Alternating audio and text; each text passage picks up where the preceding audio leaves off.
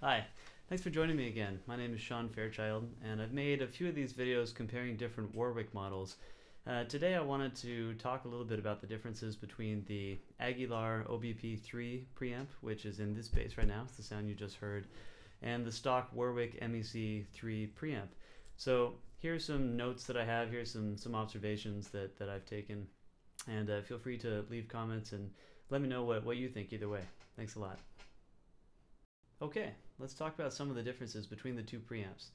The Warwick BEC-3 preamp features controls set at 100 Hz for bass, 800 Hz for mid, and 8 kHz for treble. The Aguilar OBP-3 preamp that you heard in the opening of this video, that has bass centered at 40 Hz, mid at either 800 Hz or 400 Hz. However, I have, to maintain as much similarity as possible to the MEC preamp, I have my mid control set at 800 Hz, same as the MEC. And the treble frequency is 6.5 kilohertz. So that's kind of a big difference there between that one and the MEC. I'm recording directly into my computer, so you're not hearing any room sounds. Basically, I have an onboard bypass of my Aguilar preamp, which is the preamp that I have on board here. And I have the Warwick MEC-3 preamp installed into this neat little enclosure that I picked up at Radio Shack. And it basically is installed the exact same way that you would have it in a bass. So it has bass, mid, and treble controls, a SPDT bypass switch. So I'm capable of bypassing both preamps or either preamp, so I can pass on the sound from the pickups directly to either preamp in an unloaded state, so you'll be able to hear the pure sound of the pickups here. The pickups are the stock MEC pickups that come with the Streamer Stage 2 bass.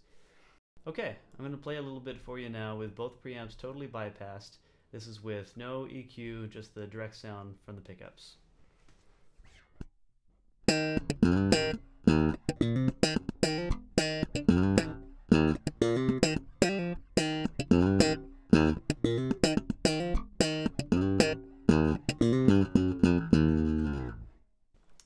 Alright, here is the sound with the Aguilar engaged, but with absolutely no EQ. So all I'm going to do is press my volume button down. So now I've engaged the Aguilar preamp, but again, all of my controls are at their center detents.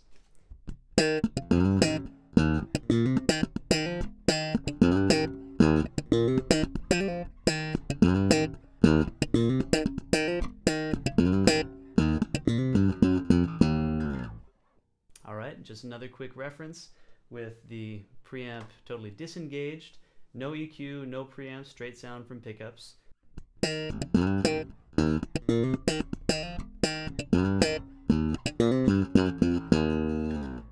now we're going to have the Warwick BEC-3 preamp engaged.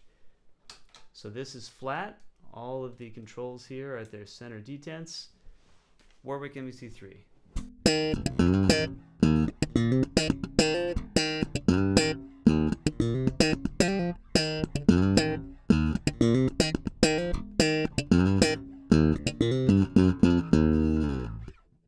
And again, back to flat.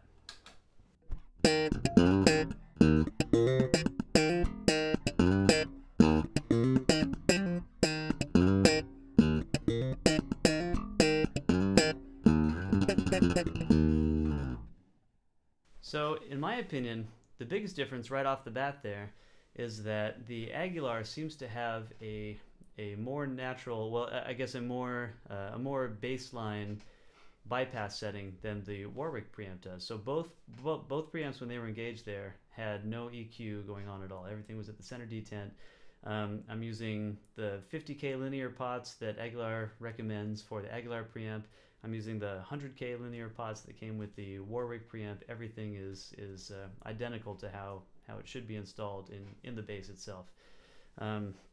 So what I hear there is a lot more mid-cut and a little bit of treble boost from the MEC-3. Alright, so now I'm going to play the same thing for you with the Aguilar engaged and some bass and treble added in here. Here you go. This is the Aguilar OBP-3 with mids at the center detent, bass and treble both boosted a little bit less than halfway.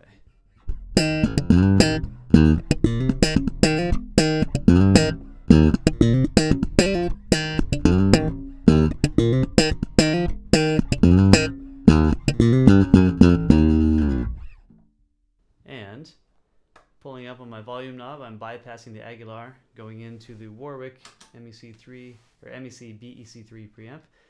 I'm going to do the same thing. I'm going to just boost its bass and treble by about the same amount that I boosted my onboard a second ago.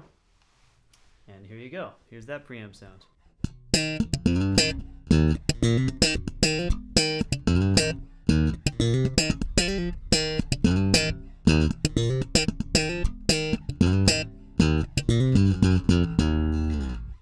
So right away you probably notice a big difference in the mids between the two preamps.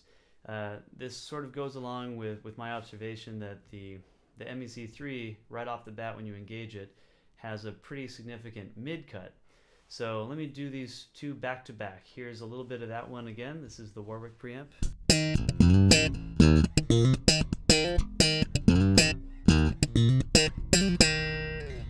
And shutting that off, engaging the Aguilar. Here's the Aguilar.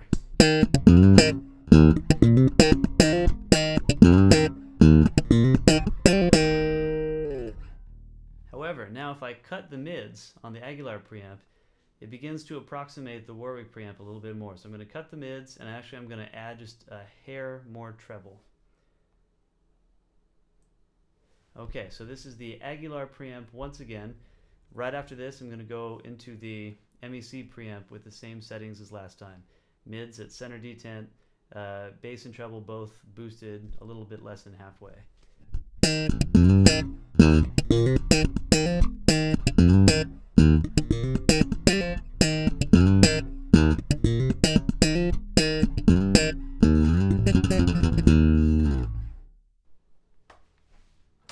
And the MEC.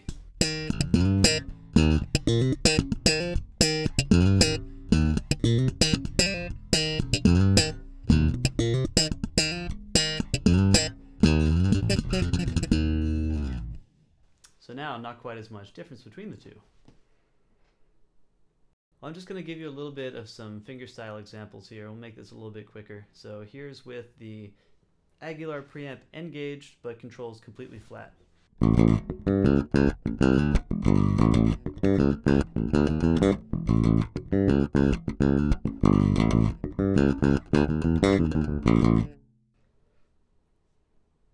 Some bass and treble added on the Aguilar.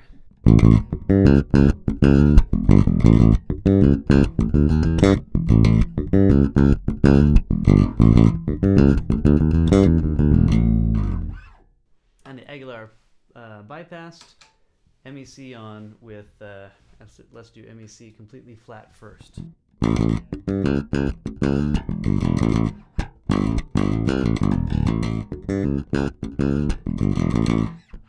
And now bass and treble engaged. Or, I'm sorry, bass and treble about the same amount as it has been elsewhere in this video. Both a little bit less than halfway boosted.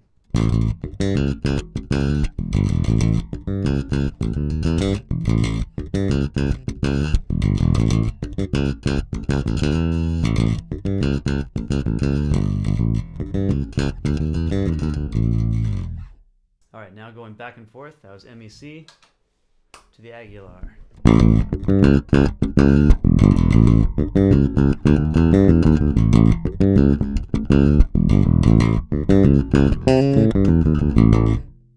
Aguilar with the mids cut.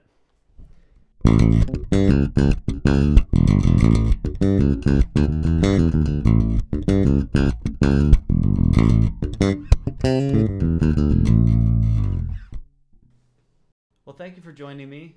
Hopefully, if you have been thinking about getting a aftermarket preamp installed into your Warwick or into any other bass for that matter, and you're thinking about the Aguilar preamp, or if you're thinking about going with a Warwick preamp or going back to your old Warwick preamp, hopefully you can use this comparison to give you some guidelines and see what you prefer more. As always, if you have any questions or comments, please don't hesitate to let me know.